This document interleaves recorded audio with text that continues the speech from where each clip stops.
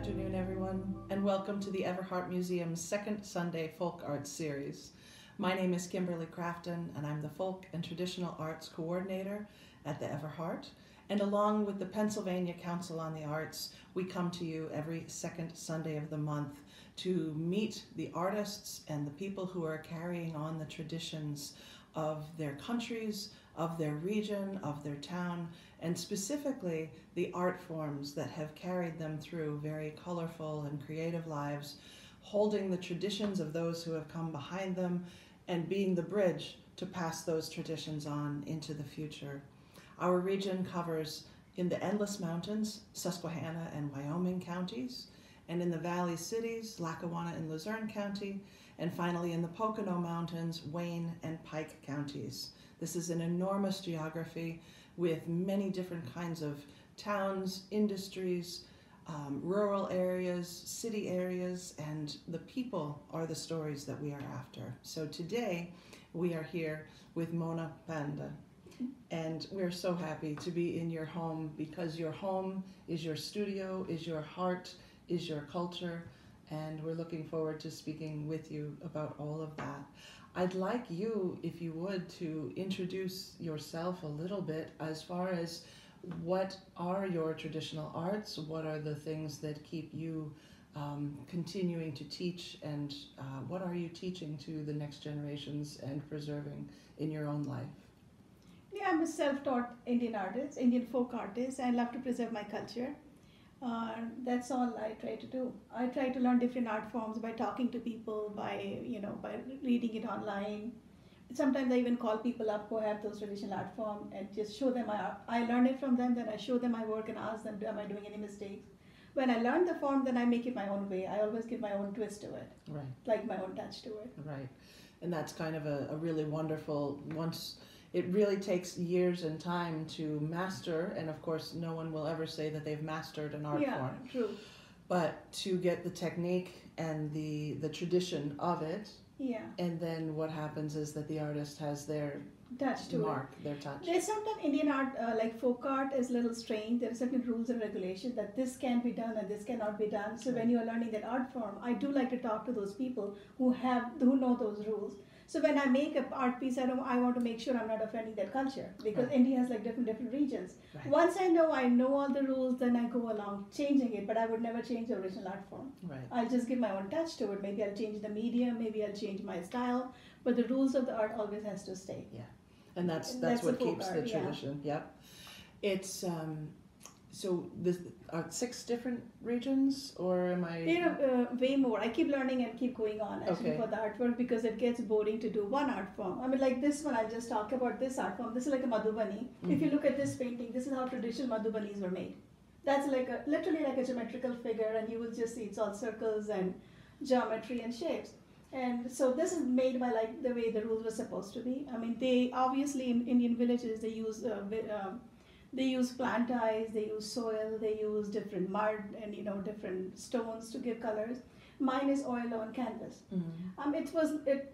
Oil, like with oil paint, it stays for years. When I put that much effort, I know it'll stay there. And I don't think as far as I know, I have never seen people making oil on canvas for Madhubani, because oil paint is a little harder to use and it Right. takes forever to dry. Right. So when I made Madhubani with oil paint, it took me a long time, because I had to let one layer dry before I could put the second layer on. But that's how I did that. Mm-hmm. Now I've changed my Madhubani, like this one. If you can see that one over there, Ganesha, that's Madhubani art form too. But you know what? The base is all oil paint. Then I use acrylic to give more details on it. Because I realized with acrylic I can put finer details and it dries up faster. Yeah. But after first layer is dried up, it's easy. But this was very hard. Even the lines are not perfect, it's not easy to give their shape to the oil paint. Right. So I learned the original form, then I put my touch to it because I use oil and acrylic. Originally I was only using oil paint.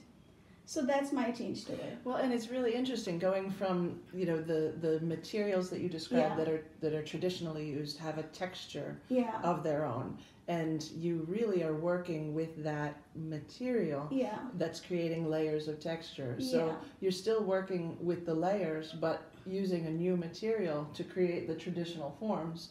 You're still using that layering technique which is really interesting. I mean, I feel bad when women in India, when they make this art form and they put so much effort to it. Generally it's a group art form, but the whole work is gone like a month. And because they use those vegetable dyes and stuff with few rain, few this and that. It's gone. Really. So now, where would this be put that it would be suspect to the elements? elements? The walls of the house, outside the house. Okay. Obviously, with the rain and stuff, it's gone. So now even they have moved on to acrylic paints or outdoor paints. But I feel like, if you're putting so much effort, you might as well like to keep your work. Wow. So this really would yes. like a painting in the sand. It's just painting in the sand. It'll stay for a week or two. Like each time there's a festival in the house or there's a birth in the family or somebody's getting married, all women will get, women from, grandmothers or grandkids, they all will get involved making a painting. Oh my God. And the event will go on and the painting is gone in a week or two. Then another birth in the family. The whole process goes on again. That's actually kind of really beautiful. Yeah, I mean, it is beautiful. I mean, I just feel it's too much work. Yeah. Well, to have to do it and to have a way to preserve that memory of that time is really nice rather than to have it, but they do it all over the village. When you go to some Indian villages, the whole village is painted. I mean, it's sort of cute. It's very nice to see it. But I don't think I have that much time to make it and let it go. But I admire that. That's like a great spirit. It's a way to be happy, right? Yeah. Yeah, it's an expression, and a way to combine our energies together. It's like a Christmas tree we buy every year. We put all the ornaments in it. It looks so beautiful. Then again, it comes out next year. Yeah. For them, it's the same way as this decorative art form. So, you grew up in India? I did, yeah. Yeah, in what region? And I grew up mainly in Delhi. My dad was a diplomat, so we traveled a lot. So technically, I did grow up in India, but we went to different countries. Right. We stayed in Russia, we stayed in Mongolia, we stayed in China. So I learned it from my mom. Each time she moved from place to place, she would carry a little culture with her, like a little painting with her, little stuff with her. So no matter where we lived, we knew what her culture was. Yeah. So I learned it from my mom. So when I got married, I moved here when I was 21. Then I realized, when I had my kids, I want that culture to go on. Yeah. That's how it started. Originally, I copied my mom. She used to do that. We followed all the rituals. We did everything. And it was harder in countries like China or maybe Russia because people outside were totally different. Right. Within the embassy, within the house, we tried maintaining our culture. Right.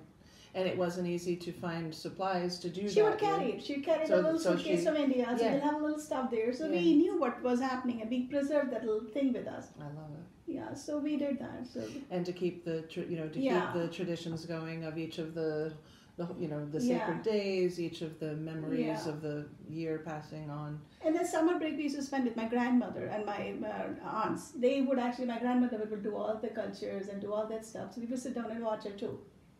So like we said, every month they would paint all the floors. They call it rangoli. That's like a rangoli design over there. Rangoli? So they call it rangoli. It's made with the sand actually on the thing. They would actually make it. My grandmother would have women over for any kind of event. Oh my God, the whole house floor used to get painted. So I used to watch them do it. But I do it with the paint. Sand is a lot of work, I feel. Yeah. Yeah, but they did it. Where were you taught where those traditions came from, or was it just something that this is what we do? There were some rules, like they say, there's maybe like centuries old rules, like this circle has to be made this way, this has to be made that way. We just followed them and we asked them why that's the way it is supposed to be done. Yeah. Whatever the reason is, we just went by it. Isn't that an amazing thing? It is amazing. That as a species that we have these things that continue on, and as you said, it was centuries and centuries of everyone bought into it. Yes, everybody, and these are small things to follow. It doesn't matter. Like this Madhubani, it's a special kind of design. Like this one is also a traditional one. The whole canvas has to be full. You cannot leave a piece, any kind of canvas empty. Right. There has to be some design on it. And this would have been on the wall of the house. It would have been done on the wall of the house. Yeah. This is again all oil actually, all oil painting. It takes a lot of time, but you know what? If that's the way it is, we just go by that. Yeah. I think it looks beautiful. We put so much effort into it. Yeah. And like in the beginning, a lot of my friends would say, "My gosh, how much work? Why do you do it?" I said, "That's how they do it." So I just follow the style. Yeah, that's how it is. Well, and this is a very special season that we're visiting you in your house, and thank you. Diwali, yeah. So that's why you see my table like all traditionally decorated for Diwali. What are your earliest memories of Diwali? Same, doing the rangoli on the thing called buying a lot of flowers, making a lot of sweets. So that's what my grandmother would do. So we had this rangoli going all over the house. Like in the entrance of every room, there'll be a rangoli. Main house courtyard will have rangoli. There'll be rangolis all over. So floor, walls, We would not do walls. outside of the building? They will not do walls. We'll just do floors all over. Okay. Yeah. So that was just the specific floors. to the Yeah, floors. they just did on the floors only. Okay. And were men and women Only involved women. in the Only women. Yeah, men just would admire and eat. Culture. So the women were painting and cooking and all of the decorative and Obviously, they had servants. The servants would do the cooking, but women would still do the painting themselves. Like, they would want daughters or daughter-in-laws at the house and the mother-in-laws to do the painting together. Yeah. That was something kept the families together. So my grandmother would wait, she had to have a daughter or daughter-in-law do the paintings of the house. I don't know, maybe they believed it brought good luck to them. So only household members would do the rangoli part.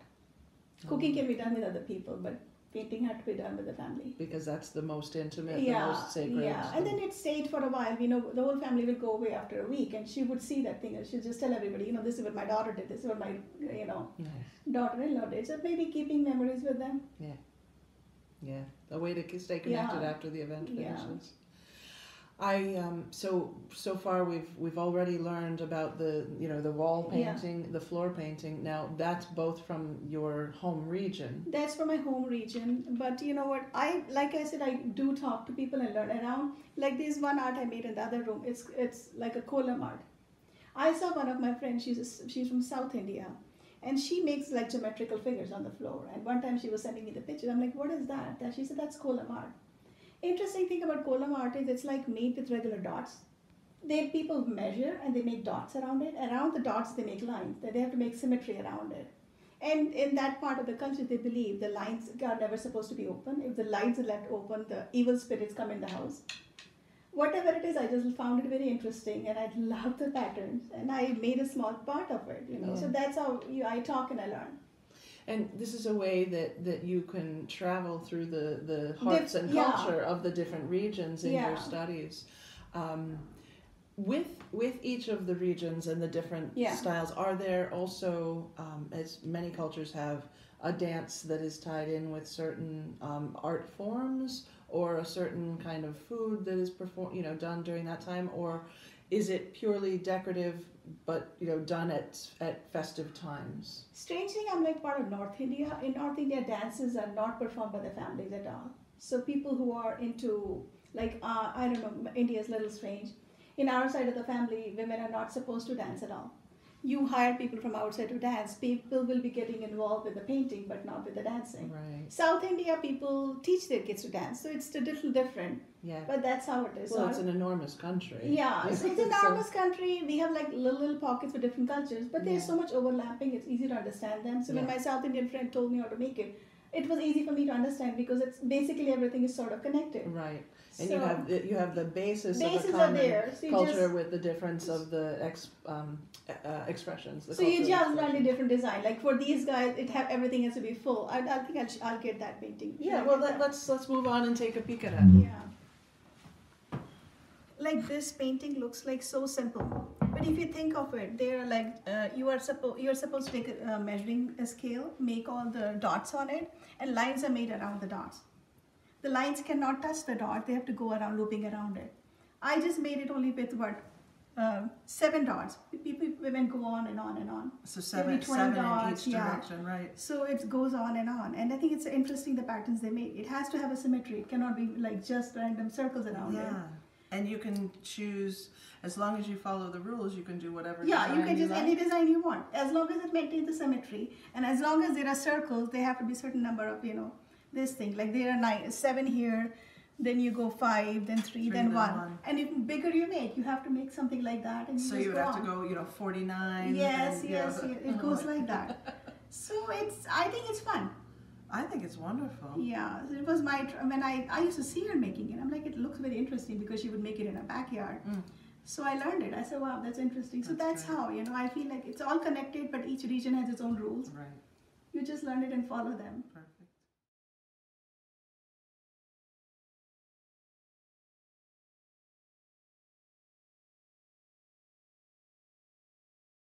Is like Pichwai art. This is from Gujarat part of India. They basically focus on cows and then they make flowers like water lilies around it. Yeah. The cow is supposed to be like auspicious animal, lucky Yeah. animal, brings good luck. Maybe back then, maybe so many years back, maybe it was only source of milk and maybe whatever. So Right. people, the whole family would depend on one cow. And nourishment. Yeah, so cow was a source of business, Yeah. everything. So that's how they do it. This is a Pichwa yard. And that's another Pichwa yard up there on the wall. How do you spell that? Pichwai, Pichwai. Okay. Yeah. So this is also like a community or a group art where people actually get together. Mm-hmm. There is always like one master artist who makes it, and everybody in the community will sit down and fit in colors together. So this is Pichwa art. So this is like I mean, obviously I made it alone, but generally people make it in a big group. So it would be very large. It's really very large. Yeah. It's in the houses or temples and stuff. Every evening, like, after maybe before dinner or something, people will get together. The main artist will make the center figure and everybody will paint around it. They will talk it. And in a month, the painting is ready and it goes for display. I love it. If you get a chance to visit this studio and you look around, you can just see the love of all of these different regions, cultures, expressions in every corner, in every dimension. There's something that I love that your mother brought into you. That was, bring everything that means something to you. Yeah. And carry it into your living spaces, so that in your most sacred place, where you are the most yourself, you now have this representation. And I'm looking at this dresser that you've painted so beautifully. And this was like a part of my husband's childhood dresser, and he always wanted to keep it. And it just didn't look good, didn't fit in my house. It stayed in the storage this long. So then I decided to paint it. I said, you know what, now if I paint it, it can stay in my living room. there you go. So I painted this thing. In Mona's home, every surface is a canvas. Not only the actual canvases on which she captures so many elements of life, but lampshades, door frames, chairs, mirrors, chests are all subject to the beauty that she sees all around her and translates into everyday objects.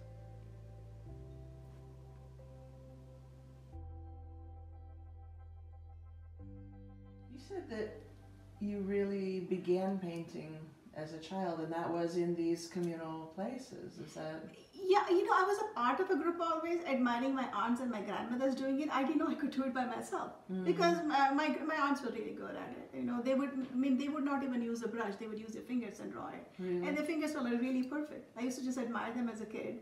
It was just something I admired and looked into. Yeah. So when we moved in this house, I wanted that tradition to go on. Yeah. So that's when I realized I can do it. I gave it a try. I wasn't sure if I could do it, and I was able to do it. Did they ever talk to you about how they learned, or they just did it? And did they try to teach you how to do? I used to ask them. I used to do it with them. They say, you know what? Right. Hold these two fingers. She used to do for paint. She used to just dip it in this thing, and you just move around like that. And her hands were good. So I used to follow her, but dip those three. Obviously, I was little, I couldn't do much. But that's so how you I had learned. to continually dip. Yeah. You dip it and you make a line. Then you dip it and you make a line. So I used to they did it like a machine. Her hands were really perfect. Yeah. So I didn't know all this time when I was watching her and doing it with her. Maybe that's when I was learning it. But this was out of passion, because they would do it so much. It was really impressive. In like 2 minutes, it was so complicated and nice. It was done. I love our child minds as we're watching somebody who's been doing something for an entire lifetime. Yeah. And we think we will never be able to do this, and then you find that it's inside of you. Yeah, that's what happened to my daughter. When I taught her one time, I said, do you want to do the painting? She said, no, I cannot do it. It's impossible. I can't do it. She will get frustrated, throw it and move away. Then I realized she was actually good at it too. Yeah. I think sometimes we just need to have that patience. We don't know we have it till we do it. And kids sometimes don't understand, the motor coordination adults have. They don't have it developed at that point. So what they can do without thinking, we can do without thinking. It'll take them a while. Right. So. Well, and it takes us. So I always think that we should try to hold on to our childhood determination. Because when we were a kid, we will try it like a bicycle. Yeah. You try it and you try it. You fall down, you're horrible at it. You don't care. Yeah. You just keep going, and then suddenly one day you say, I can do it. I wish that as adults we didn't think about failure so much, because all we think is, oh, I tried it and I failed, and we stop. Yeah, true. And if we would continue with that child mind, there's amazing things that we could find that we did, and that's what I love, that's what you've done here. I sometimes feel like, to develop the skills, you have to start it when you were little kids, because finger coordination, even though we don't know if we're developing them as a child, actually we are developing them as a child. Right. We might not be good at it, but as the time goes on, we learn the technique. Some of the times, I had adult people who actually came for my workshops, and it was hard for me to teach them because their fingers would not move. Right. If I tell them to hold a brush in a certain way, I saw they were trying to do it, but they were not able to do it. Right. And but when I teach the kids, they might mess up once, they might mess up twice. Third time, they're doing such a good job. Yeah. Their fingers, they learn that skill so their fast. Their muscles are still willing to learn. And they have no patience, believe me. But their skills are so good. A lot of them actually do such good work. Yeah. When did you start teaching? That was also like, I actually was painting. Then I did a lot of fundraisers. And I wanted to use art for fundraising. I have done a lot of paintings for auctions too, but I don't think you can do much with that. I started, a lot of people love my work. They wanted to come for classes. They wanted to make that thing themselves. So what we did was, first time I did was we collected money for UNESCO. There was some flood in Nepal, and I got people over. So I gave them art classes, and each time I make that money, I donated all the money. So each time I did those fundraisers, I collected maybe 1,000 or 2,000. So I'd send it to I'll send all the money to the UNESCO. I always did that, and then we did a lot for Blue Chip Animal Shelter. Yeah. So I hold them, because you know what, if people want to learn it from me, I wanted the money to go for a good use. Right. So I've done it many times for Blue Chip also, and each time I do it, we collect maybe 1,000 or 2 and we give it to them. So originally it started as a fundraiser, and then we did with PA Council on the Arts. Right. We did few times, and it's always like, devoting times, giving it, and it's a free workshop for the kids, they enjoy it too. Yeah.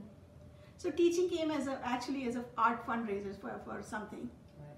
Because, the kind of, honestly speaking, kind of effort we put into teaching art is, I don't think you're paid enough. Oh, never. And doesn't justify my time. If I have to make my own money doing that, it'll make me frustrated. But if I'm donating money, I feel good about it. What a good flip. Because then you don't think of money. Whatever comes, we're giving it away. So I don't know, I felt good doing it. And that's how the teaching came along, donation part. That's actually brilliant. Because it's true. There are very few instances of an artist being paid. Well, the value of the years of training, and it takes a long time to learn. Even paintings, when people they all want my painting. If they want to see it, everybody wants to take it for free.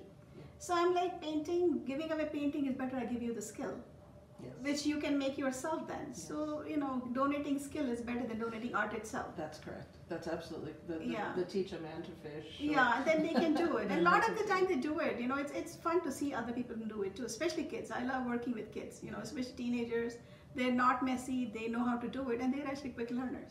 And they then have a skill that enriches their entire life, not just one wall in their home. So, I'm looking while we're talking at this beautiful concept of painting the frame around the image that's highlighted in the canvas. You know what? It originally started like Madhubani art form, like we were talking about. I don't know, we have my Madhubani painting here in this room or not? Behind you? Yeah, this one. Yeah. The rule of Madhubani art is, like I told you, the whole canvas has to be full, but it has to have its own border around it. And if you don't make a border, and it's not a real Madhubani art, people get really upset in India when you say it's a Madhubani art, and if there is no border or some frame around it, then they'll say, it's not my art form, you're insulting it. That's the rule how it's been made. Yeah. So I started with that. Then I realized, it looks sort of nice. A lot of Indian art does have a rule that it has to have a border around it. So it's not just the Madhubani? I think even Pichwai, they have to have some kind of thing on it. So it became a habit. Unless I'm making a portrait, I always make something, and then you don't need to frame it too. But people are very into it. If you make certain Indian art form, it has to have a border, it has to have it. Mm-hmm. No matter what the subject matter, Mona's paintings, Mona's art always begins with paint. The color, the texture, the materials selected for longevity. so that the memories she creates from the traditions she was raised in can last. And it begins with a brush, hours of meticulous work by hand as a meditation, moving across fabric or wood or floor or wall, expanding in idea, in form, following the rules of the art until the spirit of the artist takes over and a new take comes along.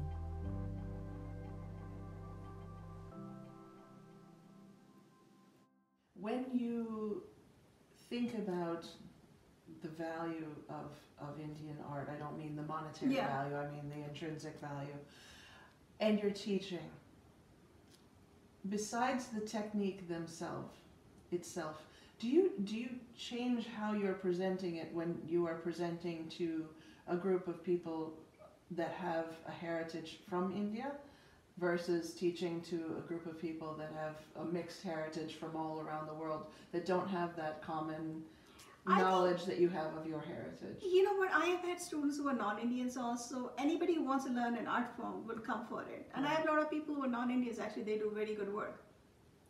Yeah, so we'll be making downtown mural. There is a student here, she came and she was doing such a good work. Her mom keeps texting me, whenever we do the mural, my daughter will come along. I say, I'm waiting for it. I would love to have her over. It's just a skill. I don't care where they are from. If they want to make that skill, why not? Right. Because I would like to know other art forms too. I don't care. It doesn't matter, you know. I mean, I'm attached to it, but art is art. Right. Yeah, I didn't know if there was more that you were able to also imbue some more of the cultural meaning, because they seem so very symbolic. The content seems very symbolic with, as you said, the different deities, the lotus flowers, the elephant. So many of the items that are featured inside the paintings seem heavily symbolic. I think it's more symbolic for me because I was born and brought up there. But if I see for the next generation, like my kids or other small kids I teach over Indian, they have no idea. They're just learning it and they're listening to what I'm trying to tell them. So I think that part of the culture stays in India. When we make it here, we're just trying to do something. Okay. So I think the feeling when Indians make it or non-Indians make it, it's the same. It's a form of art and they want to make something good looking. Right.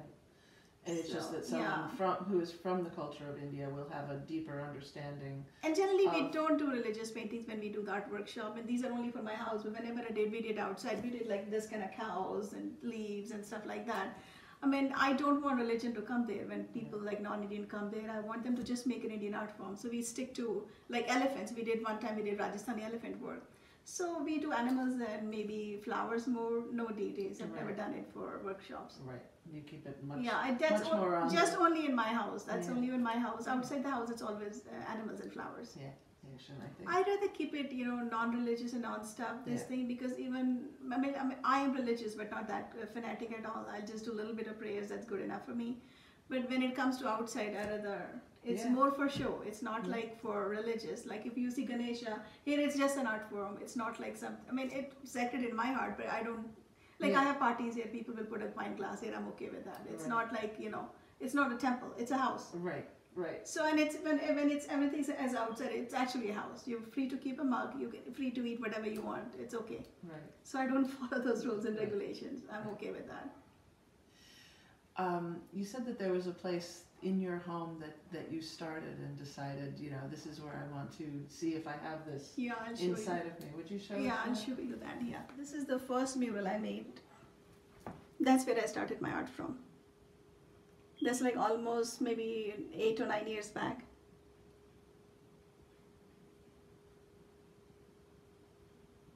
At that point, I didn't even know which paint to buy, so I went to Lowe's and I picked up all wall paint. I didn't even buy acrylic paint because I wasn't sure acrylic will stay on the wall. That I learned eventually. So I went to Lowe's and they made different wall paints for me in different containers. That's how I made that one. When I look around, I think, oh my goodness, where would I even begin to learn how to do this? So where's the point that you kick them off into their I just take the easiest painting of all, because I've seen my little kids and even adults, when they see a big painting, they get overwhelmed and they don't want to start it again. I think I might have some workshop paintings. So I have like these little paintings. So when we go for the workshops, I tell these kids, you know, let's forget about everything else. We'll just, first time I'll just make one fish. Yeah. I say we'll start from there. And when they look at one object, they think, you know what, it's not that bad. It's not hard. Yeah, like this one fish. I say rest of the design you do around it if you feel like it. So a lot of the kids will make it, others will say, I don't want to do anything around it. I say, let's keep it that way then. So we make it simple as possible. We did this elephant with the kids one time, and I know a lot of the kids like to paint, but they cannot draw around it. Yeah. So some of the times I'll make a stencil for them with a cardboard. Right, just to So get them started. Yeah. Yeah. So first they would use a stencil. So then they would say, I don't want to use this thing. How do you make it? I said, stencil is made out of my painting. Yeah. So I simplify it, and from there, a lot of kids actually get very advanced, and some just want to stay that way. Yeah. So it's just an expression, right? Whatever makes them happy. I love it. So for me, art is more than a talent, is to do something creative, and not everybody has to do it the same level. Right. Yeah. But so, we all need somewhere to step into. Yeah, and sometimes, you know, people enter at different levels, but that Yeah. process that you talked about allows people to enter at whatever level they wish to. Yeah, so we start with one thing, and I generally get them always a cardboard cutout for them to start. Some will just not use it, some will Right. use it, and some will just erase it and do something on top of it afterwards. Yeah. But I just try to make sure they don't get overwhelmed with it. That's it. Because Indian art does overwhelm people because too much work on it. And It's they're a like, lot. they're like, we don't want to do it. I say, you don't have to do it. Just do whatever you want to do. Yeah. When you start a painting, do you know what you're going to do, or does it begin to unfold as you're moving across the canvas? It begins to unfold as I move along the canvas, Yeah. because like some traditional paintings, when I make them, I know what I'm doing because I'm just going to follow all the rules. But when I make something different, I just make the center thing and it just changes. Sometimes the colors change, sometimes the things change, you know, it's a long process that goes along with it. Are there regions that you have not studied their form yet that you're excited to begin a new zone? India has so much art, so much culture. If I see something I like it, I go along with it. But there's nothing I want to do it. Right. If I see something like a friend of mine having some traditional painting, then I go to the bottom of it. You know, can I get you? Can I talk to your grandmother? Can I do this? So then I get behind Can I it. talk to your grandmother? Yeah, I mean, because generally when they're traditional art form, their moms or grandmoms, they're the ones You have to go who. to the source. Yeah, you have to. I love it.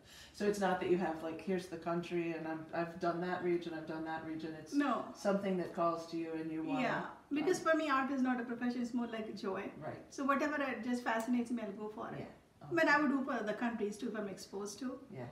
Like those eggs they make, that's something my next my Yeah. list. I want to make those Ukrainian The eggs. Pasanka. Yeah, I would love to do that. So anything which fascinates me, I go for it. There you go. That's beautiful. And when you start a tradition, you were talking about starting a traditional painting, and you know that from this region there are these rules to follow. Does something inside you tell you when to break outside of a rule, or do you have an argument with yourself when It's you? just something inside of me, but I will always put a disclaimer whenever I post that painting picture Yeah. that, you know what, this is what it is, my input, my intake towards it. Because a lot of the times these folk things make people from that region very angry. Like, how dare you destroy your art form? How Yeah. why did you take that Why did you liberty do that? to Yeah. change it? So I always put an excuse with it whenever I post a picture so that I don't hurt people's feelings. Because you don't know when you're hurting people. Okay. And especially Indian art, I don't know. Right. People are very rigid. Religious people sometimes are. Yeah. So that's what I try doing. Yeah. Or to say that this is a representation of their region. Yeah, it's when my. they feel it's not 100%. Yeah. Understood. I think in any culture or country rather, Mhm. and especially larger Yeah. countries like India Yeah. and lesser to the United States, but we never really learn about all the regions. You know, Yeah. we're always strangers in our own land, Yes. needing to continue to learn. Especially India, where their languages and culture differs so much from within 10 miles, there'll be difference of culture totally. Right. So we have to make the disclaimer, you know. We've just enjoyed so much being able to come here Oh, and thank you. speak with you and be surrounded by all of these representations, not only of your passions, but of the traditions that have been handed down across so many generations. Thank you. I love that you've taken it and continue to honor the rules and regulations, as you said, but that you also keep putting your beautiful spin on and helping other people find a way to enter into it for their own enjoyment in their lives. So thank you so much. Thank you for giving me this chance. Thank you.